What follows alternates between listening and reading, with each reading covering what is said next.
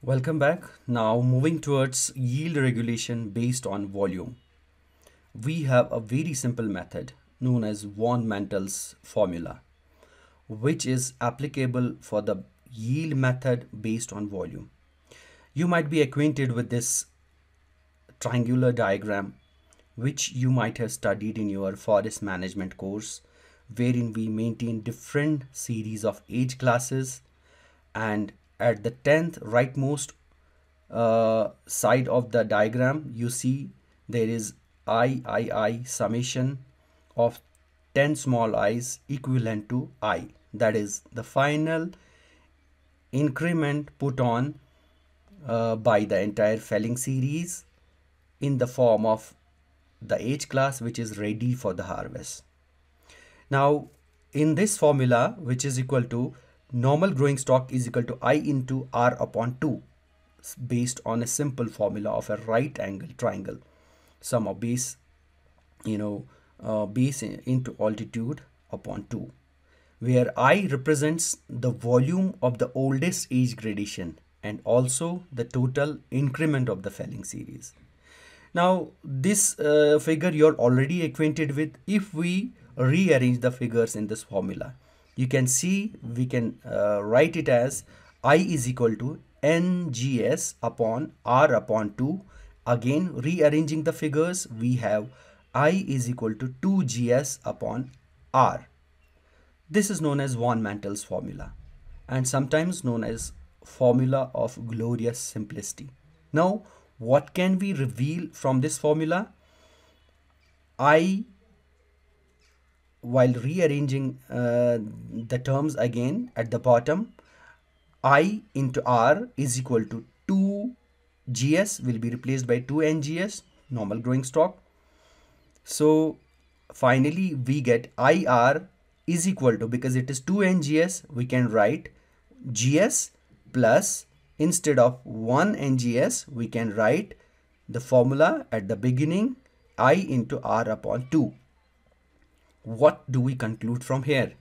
We conclude that I into R means increment over the whole rotation of the felling series is equal to twice the growing stock, GS plus GS again, which is I into R upon 2.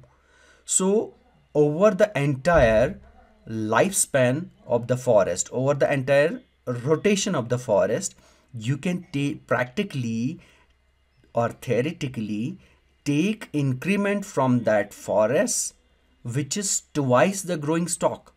Whatever growing stock is maintained by the forest, you can take twice that growing stock over its rotation in the form of increment, which is nothing but you can extract that as the yield if you decide that you're going to take entire increment as yield, not part of it, which is what we call as von Mantel's formula. So what are the advantages of von Mantel's formula? It's easy to apply.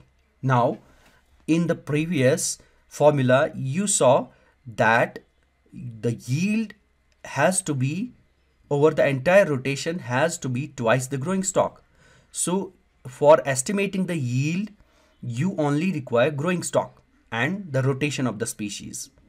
Number 2, regulates yield according to growing stock. Now, the yield is determined on the basis of growing stock. If a forest is overstocked, you accordingly take the yield which will be a little higher than the normal forest based on the formula. And if it's understocked, you naturally take the yield which is a little lower than the normal forest. Moreover, this formula or this method can be applied only in terms of regular forests which are uniform or even aged, but it cannot be used in irregular forests. But before we apply any other method to irregular forests, this is the best method to get a rough idea as to how much we can extract from any irregular forest. So it has an application in irregular forests as well. It gives a conservative yield in enrichment of growing stock, as it doesn't pay attention to any other things. So the growing stock is managed or taken care of using a simple formula, which when maintained sustainably over the period of time leads to enrichment of growing stock. Now, disadvantages of one Mantle's formula. There is a term called as actual and normal growing stock. What's actually there and what's a normal. So based on, it doesn't pay attention to actual and normal. Sometimes the actual growing stock will be overstocked, means above normal. It may be understocked, that is subnormal. It doesn't pay attention to that thing. It is inelastic. So based on formula, whatever the formula gives, that much of the yield has to be removed from the forest, whatever the formula says. Doesn't pay any attention to the condition uh, of the forest at a particular place, at a particular site, in a particular compartment. So it's one of the disadvantages.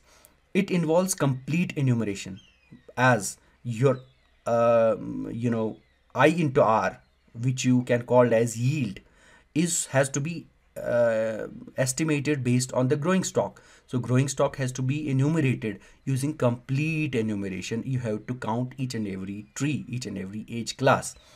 It neglects age class distribution and rate of growth, because different age classes put on different increments. They have a different rate of growth. It presumes that each age class puts on same increment. So doesn't care about that.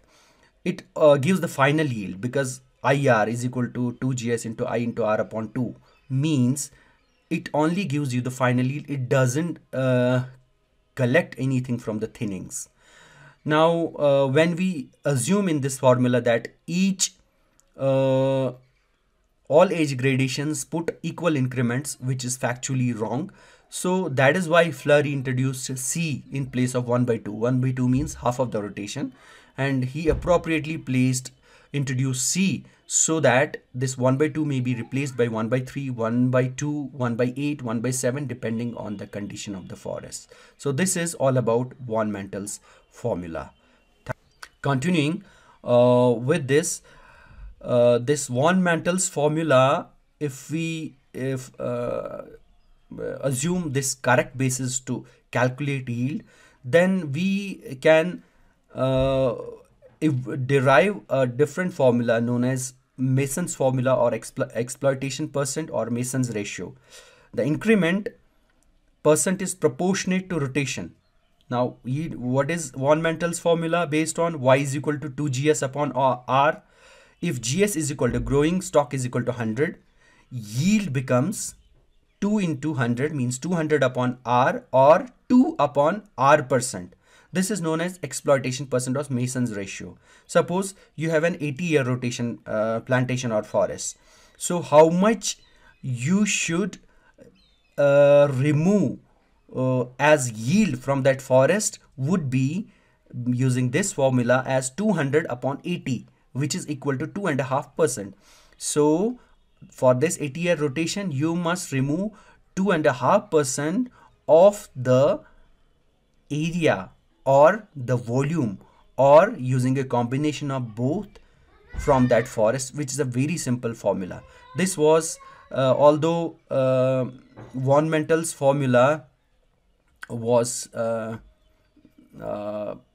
has been independently developed by Mason, although the formula has a striking similarity with the von Mantel's formula. Thank you.